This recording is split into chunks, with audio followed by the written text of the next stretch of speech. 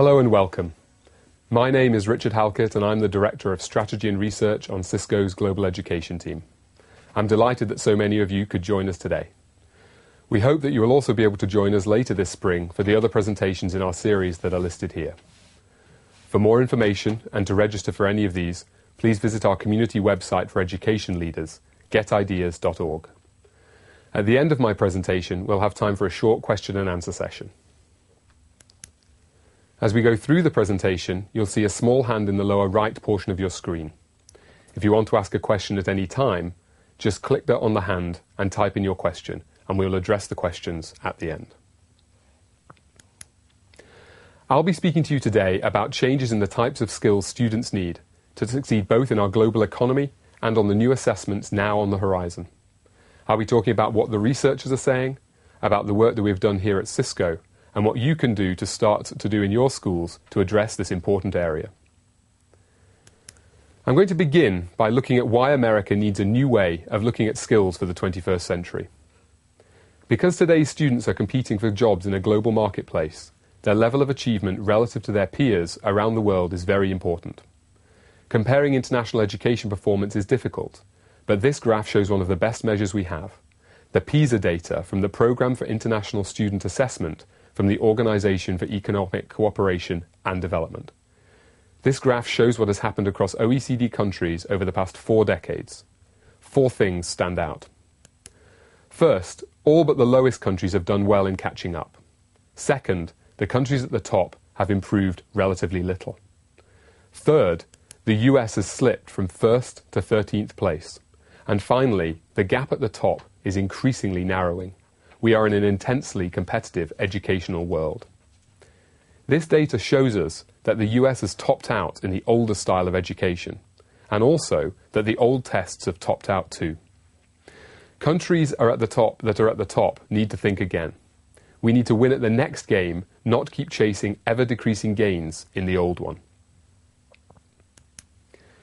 As you may know, both PISA and NAEP are developing new kinds of assessments that test a broader array of skills. And we at Cisco have partnered with Intel and Microsoft and the OECD on an effort that is just beginning in this area. More on this later. Most recently, and perhaps most importantly, the Obama administration is on board with the new thinking. As this quote from his education speech last week shows, "I'm calling on our nation's governors and state education chiefs to develop standards and assessments that don't simply measure whether students can fill in a bubble on a test, but whether they possess 21st century skills like problem solving and critical thinking and entrepreneurship and creativity." The impact of these efforts may seem far away, but watch this space. Although in the past you may have been constrained to teach to the test, in the next few years new assessments will start driving curriculum and pedagogy towards 21st century skills. Before we can reassess what we need to learn, it's important to review why we learn in the first place. And we think in terms of 3 main benefits. Obviously, learning has economic benefits for a country, since a highly skilled population is one of the greatest determinants of economic competitiveness.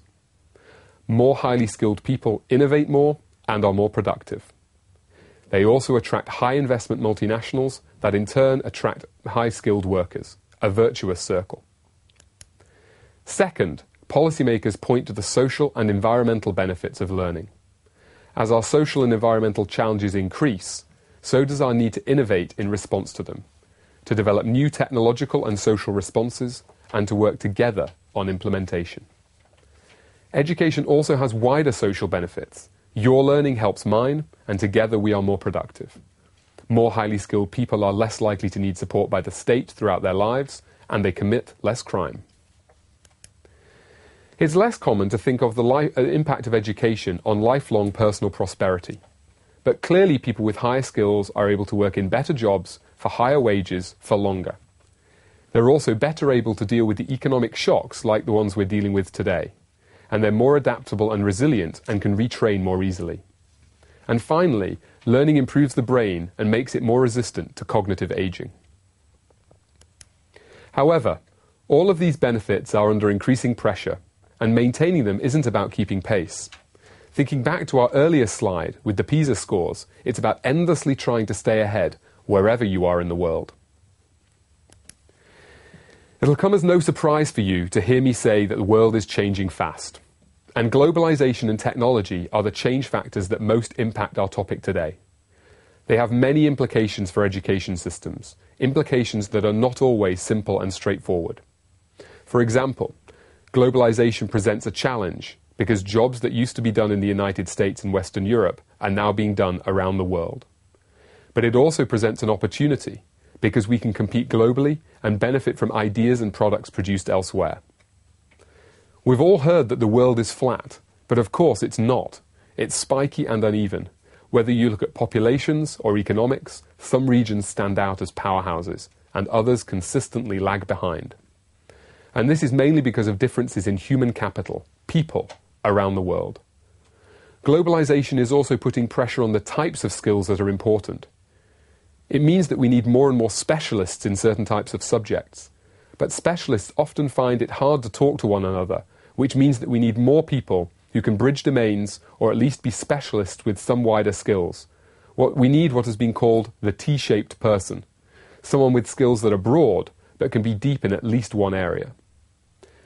Technology, of course, is moving faster than ever before. This doesn't mean that we all need to be technologists, far from it. But it does mean that we have to be able to work with technology. And, most importantly, the students of today need the skills to work with technologies that haven't even been invented yet.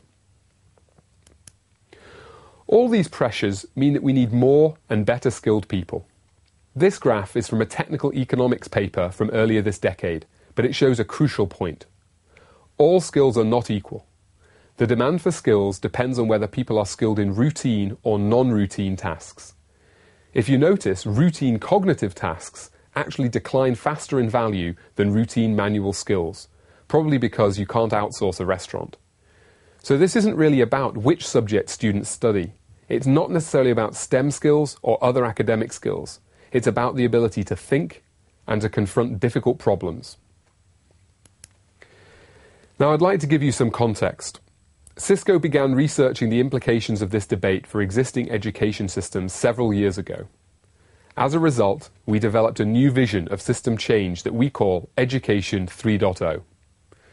To briefly summarize this thinking, in Education 1.0, there were some schools that provided learning for a small portion of the population. In Education 2.0, reform movements emerged, prioritizing data collection, curriculum changes, and accountability. But this didn't take into account the demands of 21st century skills, nor what we're learning about how learning happens, nor the pressure from today's increasingly independent and digitally literate students. To address these needs, we developed a new vision of education, one that we've piloted across America and around the world, Education 3.0. This complicated slide shows the full Education 3.0 framework. It's made up of 4 pillars with a total of 71 components. We don't need to look at all of them today. You'll see that a 21st century curriculum is highlighted because that's what concerns us today and because 21st century skills are part of that 21st century curriculum. Here, we're breaking out the 6 elements of a 21st century curriculum, 6 groups of skills or subjects. First, what we call new basic skills, literacy, numeracy, and IT and information skills. Second, core and technical subjects that will be familiar to you all. Third, 21st century skills, which we'll discuss more in a moment. Fourth, disciplinary knowledge. This means that it's more about learning the scientific method than about individual pieces of physics knowledge. Fifth, a wide range of specialist subjects to engage learners really anything they want, from art and Arabic to economics or music. Finally, ethics and citizenship, so that students are equipped to properly apply the other skills and navigate an increasingly complex world. I'd now like to give you a brief tour of the thinking on 21st century skills. You may be aware that there's a lot of history to this topic, reaching back to the mid-20th century and thinkers like Edgar Morin and Alvin Toffler. And more recently, in the 1990s, President Clinton's Labour Secretary Robert Reich has written about the work of nations and the future of work. What I'd like to do is briefly review some of the major thinkers in this field, and also discuss the controversy that sometimes surrounds this topic. Be prepared to see some common themes emerging. One of the most important thinkers in this area is Harvard education professor and psychologist Howard Gardner. Howard Gardner's pioneering work on multiple types of intelligence is relatively well known, but he has since moved on from describing how the mind works to describing the 5 minds we need to excel in the future. He talks of the disciplined mind that excels at one way of thinking. He talks of the synthesizing mind that assembles and sorts information. He also talks about the creating mind that puts forth new ideas and poses unfamiliar questions. The respectful mind that tries to understand others and work effectively with them. And the ethical mind that considers the relationship between the nature of work and the needs of society. But students and the workers of the future need all of these. You can't just choose one. Daniel Pink is a writer and thinker who looks at the future of work and skills. His book, A Whole New Mind, looks at the world beyond the information age, which he sees as changing in several ways that lead to the 6 new senses that you see here. One way in which the world is changing is abundance, our ability to get hold of huge quantities of whatever it is that we want. Another he terms Asia, a shorthand way to talk about the enormous numbers of highly skilled people being released on the international labour market and the competition for jobs. And the third is automation, which leads to the impact of the end of routinized jobs like we saw before. He also talks about 2 new drivers, high touch and high concept. People want more than function. This means that workers need to be able to produce those services, and they need to think about the difference between an MP3 player and an iPod. So the 6 new senses he comes up with are: first, a sense of design, beyond function. Second, a sense of story, not just being able to assemble data, but being able to build a compelling narrative and an argument. Third, a sense of symphony, the ability to cross boundaries and see the big picture. Fourth, a sense of empathy, understanding what makes others tick, forging relationships, and caring for other people.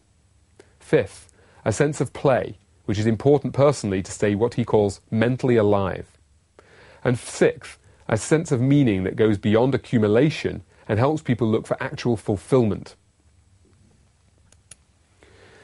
The next contributor to our discussion is Tony Wagner, co-director of the Change Leadership Group at the Harvard Graduate School of Education, who wrote this book, The Global Achievement Gap, last year. By the way, Tony will be the next presenter in our series.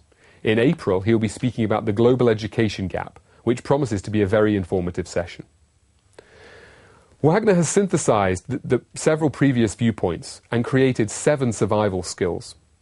He describes the gap between the new world of work and what he calls the old world of school.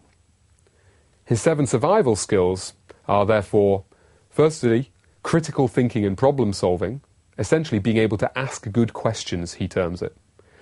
Secondly, collaboration across networks and leading by influence, because organizations are growing and spreading out across time zones.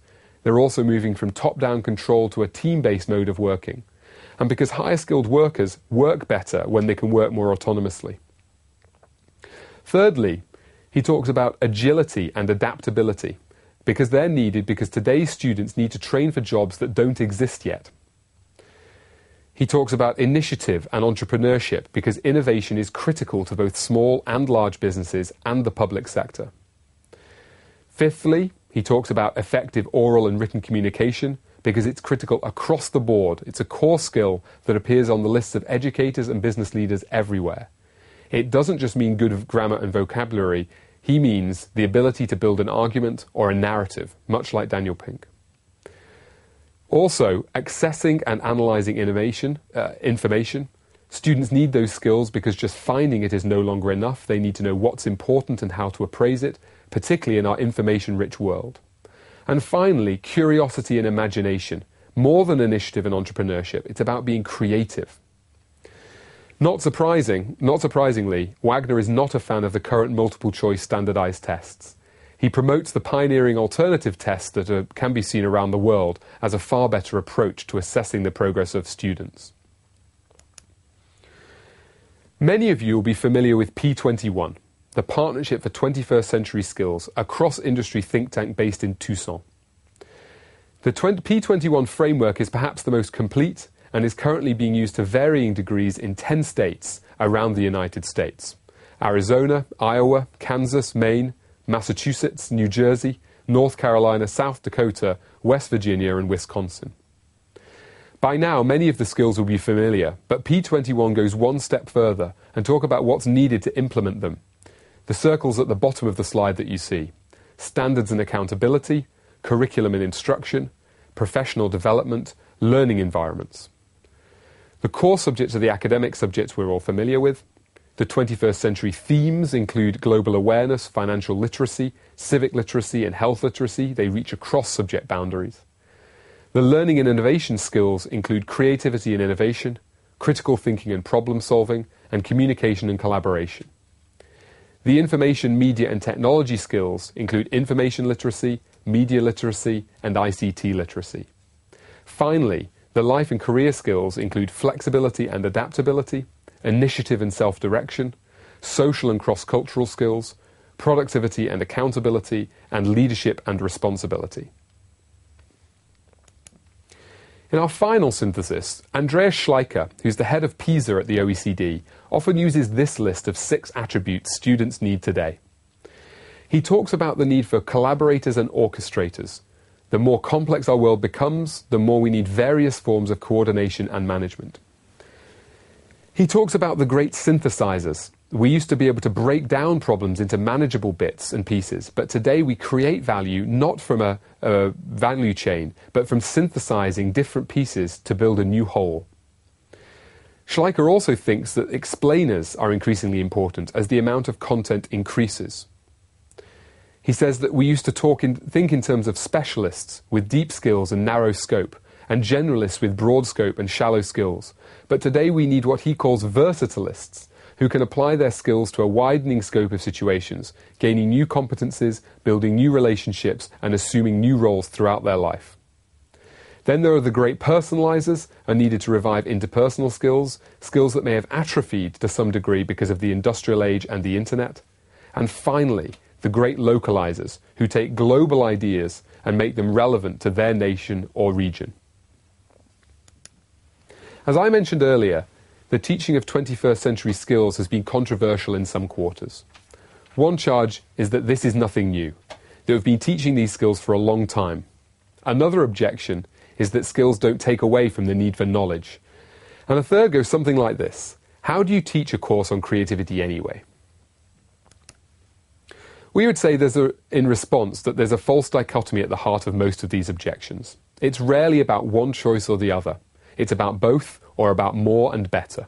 Yes, these skills have been taught in the past, but the push towards standardized tests has meant that content has become the priority over the past couple of decades, and this is an imbalance that needs to be corrected. 21st century skills are certainly not all new. Remember when you worked with partners back in chemistry class? That was collaborative learning in action. Also, 21st century skills do not take away the need for knowledge, and the point is not to teach courses specifically on most of these skills. As I mentioned before, and we'll get to later on, 21st century skills need to be integrated throughout the curriculum to support better learning and teaching. They cannot be taught or learned in isolation from content and knowledge. That's what gives them meaning.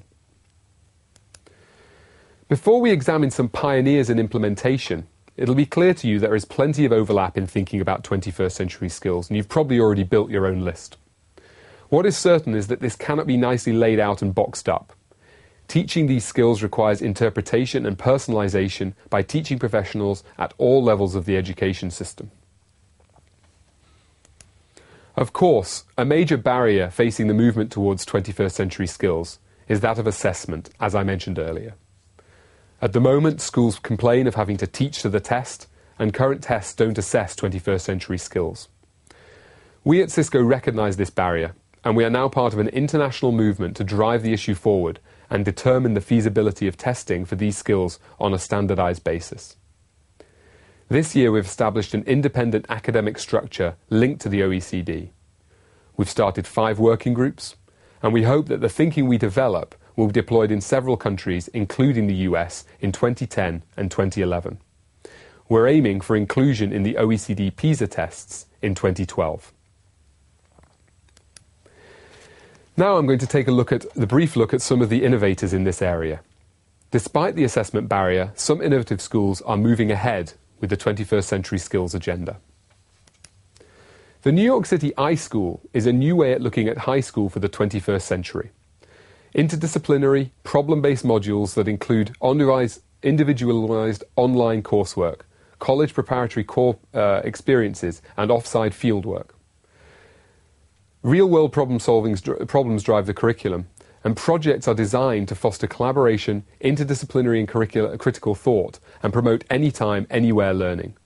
The school focuses on the development of student skills critical to the success in the 21st century, such as communication and technology. And although the school only opened in September of last year, the early indicators are good.